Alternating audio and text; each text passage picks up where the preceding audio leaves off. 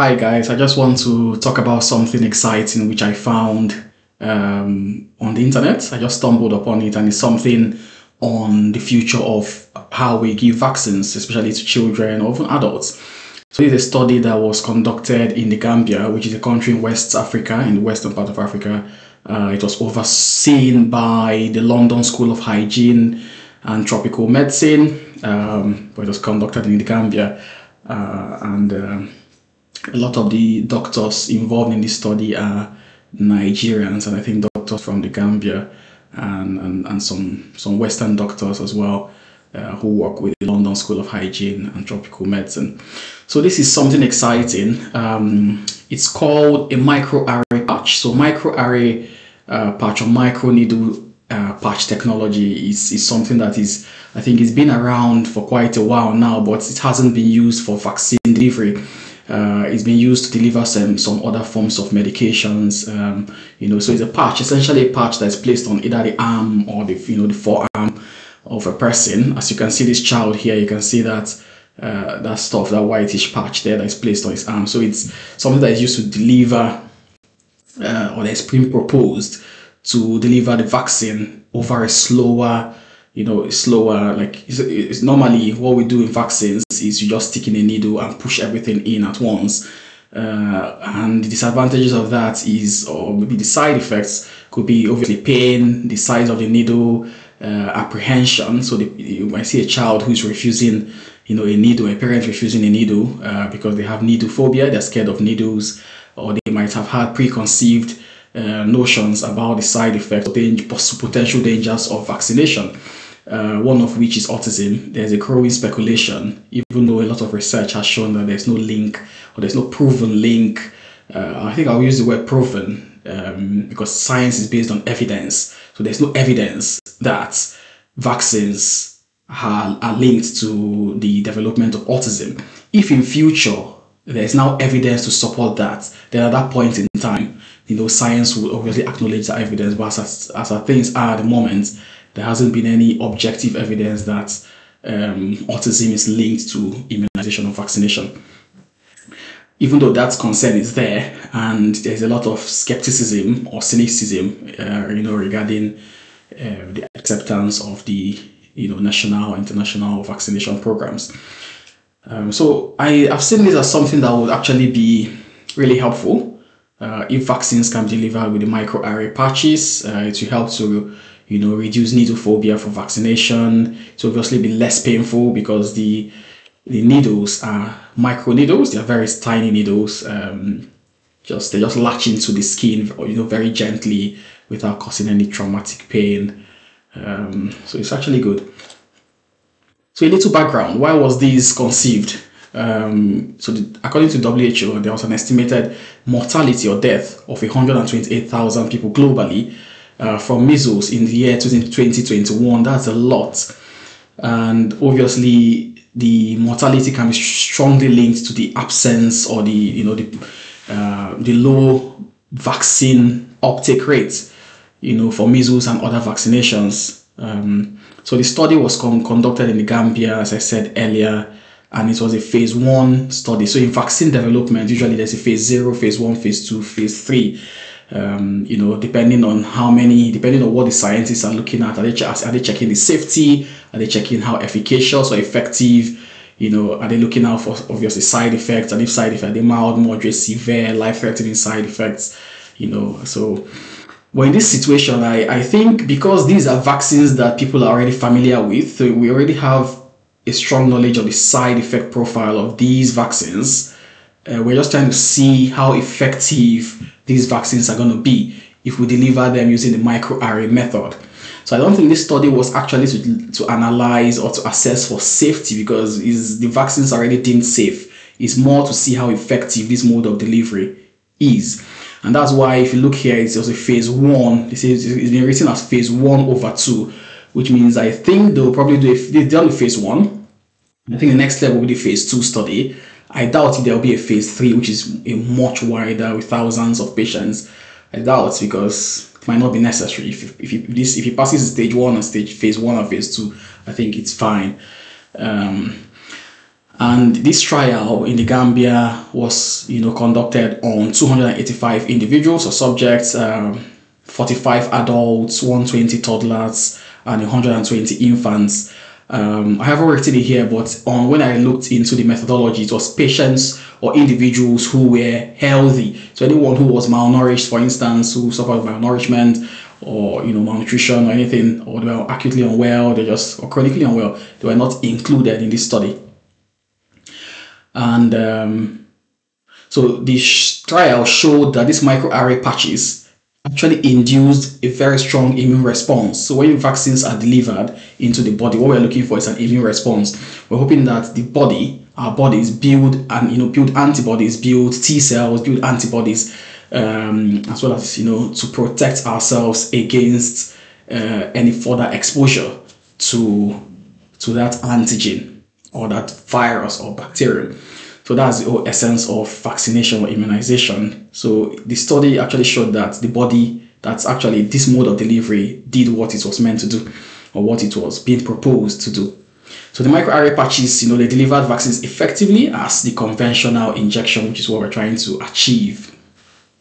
Now, over 90% of the infants were protected from measles, and all the infants were protected from rubella. So that's very significant. Everyone, 120, infants in the study were protected from rubella. That's something that is very important to note. There were no safety concerns observed with the microarray vaccine delivery, which is good. As I said, the vaccines are similar, if not the same vaccines that we've been injecting. We're just trying to give it in a different way. So we didn't, or I'm saying we, but I wasn't part of the study. I'm just used to saying we when I'm talking about it. So the doctors and the other scientists who carried out the study did not expect any different side effect profile from the already used measles vaccine or the MMR vaccine. So it was conducted in the Gambia, as I said earlier, and the Micron Biomedical, they were the ones who actually sponsored this research, but the funding was from Bill Gates and Melinda, the Bill and Melinda Gates Foundation. So Bill Gates is very much involved in vaccine development, and a lot of health research, globally and especially in Africa. You can see this was carried out in the Gambia. So it's obviously this technology or this mode of delivery of vaccines, hold a lot of promise for achieving a high population immunity against childhood diseases like measles and rubella. Rubella previously used to be called German measles, but I think it's now called rubella because that's probably not an acceptable term to describe it as German measles. It's pretty promising. So advantages in low resource settings, would include easier transportation. It was found that it's actually easier to transport. In vaccines, there's something called a cold chain. In conventional vaccines with injection, there's something we call the cold chain, which means vaccines have to preserve at certain cold temperatures to maintain their viability, to prevent them from getting spoiled or becoming non-viable. We have to maintain that cold chain. Now, the need for a strict cold chain in transporting these microneedle or microarray devices it's not very much there. So they are more likely to retain their viability without that strict cold chain system or mode of transportation. And obviously it's much easier to administer this. You don't need to be highly skilled or highly specialized, like a doctor or nurse. Any healthcare worker, even a parent, can administer this with proper. You can watch it on the YouTube, and it's something just peel off a seal and place it on the arm, and that's it. And then obviously to tell you how long you have to place it there for the full dose of that vaccine, to be administered, probably between 24 hours, 48 hours, 72 hours. The pharmaceutical companies will give us the right information on how long that patch should be left on to ensure that the full dose has been administered. So when I read this, then one question that went through my mind was, was this study conducted in the Gambia? Because this study was sponsored by an American pharmaceutical company, and it's obviously being led by the London School of Hygiene and Tropical Medicine, who has its headquarters in London. central London. So I was wondering, why was this study conducted in Africa? We already know that many African countries, in Africa, there's a lot of skepticism on vaccination. So I was just thinking maybe this was conducted in an African country, West African country, to help boost the uptake of vaccines, to help change the mindset of a lot of people in the rural areas. So that's one of the possibilities. Another thing is I had to look further to ensure that they were not cutting off corners in terms of standardization, in terms of consent, because before you carry out this kind of studies, you have to ensure that proper consent. You have to ensure that the community members are properly informed on the potential side effects, the essence of the study, what you're trying to achieve, and if they should expect any dangerous side effects. I have to be sure that they were not, lured into the study. So I looked on I think that was Lancet. So I went on to Lancet, which is a reputable, journal, and I actually found this. So all participants, all parents or guardians of the participants provided written informed consent, which is absolutely important that this information was provided, because people will want to know what corners were not cut. The study was approved by the Gambian government, the MRC Joint Ethical Committee, the London School of Hygiene and Tropical Medicine Research Ethics Committee, and the Gambian Medicines Control Agency. So there was a lot of approval to ensure that informed consent, to ensure that the due process was followed, to ensure that the community was not exploited. Some pharmaceutical companies or some big pharma companies sometimes could actually exploit, certain underdeveloped and uninformed communities and carry out some drug or vaccine studies. So I needed to be sure as well that due process was being followed, and I'm really glad that I found this information on the Lancet journal. So this is something really exciting for vaccine delivery.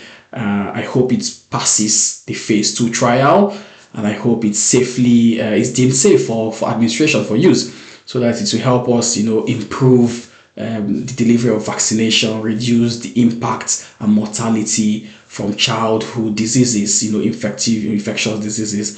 So it's something I felt I should share with you just before I set out for work today. I hope you really find this useful. I hope it makes you excited as you go about your day. It's good news for those of us in medicine and for all of us globally in the community. Have a great day, guys. Take care. Cheers. Stay happy. Stay blessed. Bye.